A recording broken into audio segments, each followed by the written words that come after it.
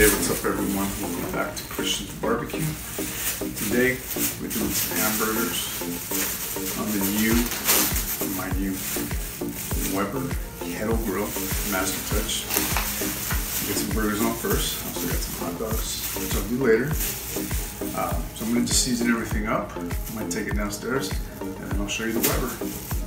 See you in a minute.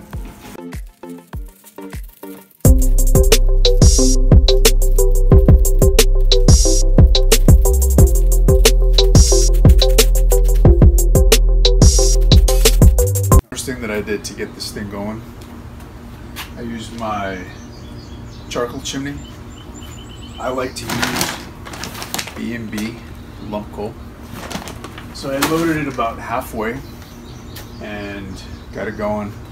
Once I had the coals that I wanted, there's two different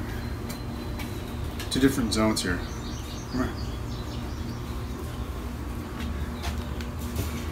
So what I did, half the chimney went in on one side, the other half over here, okay? So there's two different trays that I'm using. So I'm gonna sear over here, and then in the center, that's where I'm gonna cook the meat first. Okay, I like to use the reverse sear method. So again, charcoal chimney, and loaded it about halfway with the lump coal. Got it going about 10-15 minutes. Then dumped half on one side, half on the other side.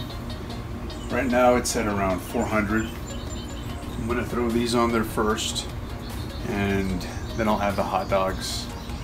But that's pretty much it. It's pretty easy to do, nothing complicated. But this is my first time using the Weber Kettle Grill, so pretty excited to try it out. So I'm gonna get this on the grill. I'll be back in a couple of minutes.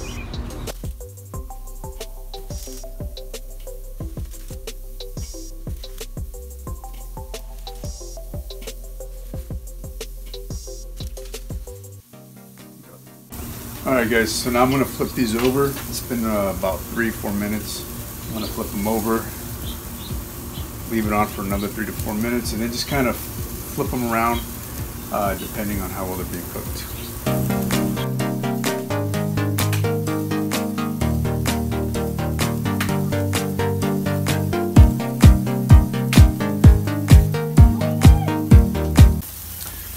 Alright guys, welcome back. Okay, so all I've been doing here is, as I mentioned, I was going to go ahead and do the reverse sear. Now I'm just finishing it off by searing the burgers. The ones that are done, I have them up here on the warming rack.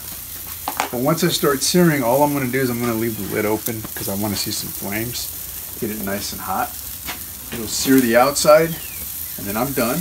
And then lastly, I have the hot dogs on. That's pretty easy to do. I just throw them on there and just keep an eye on them and just flip them as needed. But yeah, so that's pretty much it guys.